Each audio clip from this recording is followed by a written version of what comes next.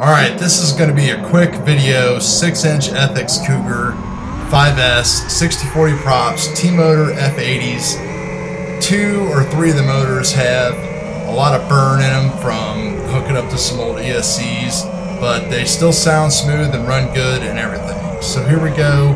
Butterflight stock PIDs, Q400, R88, quick hover test. It's 25 degrees out, so I doubt I'm going to get hot motors, but I wanted to check anyway. And just look at the video on stock PIDs. So this is it. This is the video on stock PIDs right here. I mean, seriously, look how smooth everything is in the video. It's freezing outside, so my flying is horrible, but whatever.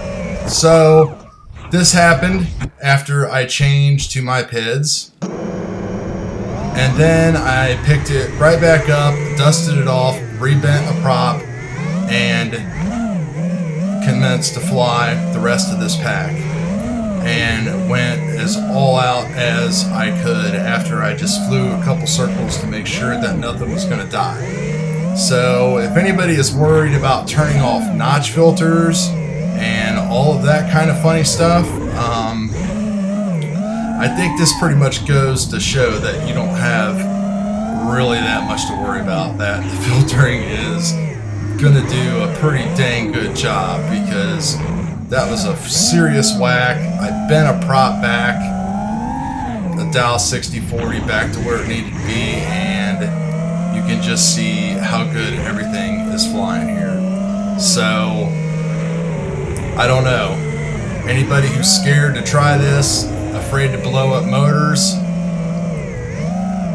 just trying to be as positive and enthusiastic about it as I can, because it just is working. I can't believe that I didn't actually give this a shot whenever it was on the first RC released candidate edition of Betaflight, because I've been missing out. That is for sure. So I'm gonna work on tuning this and stuff a little bit more today, and all that, and I'll get back to you hopefully with some more stuff. But this, again, 6-inch Cougar Canasti frame, heavy old frame, just awesome. Enjoy the rest of the flight. Try that Butterflight.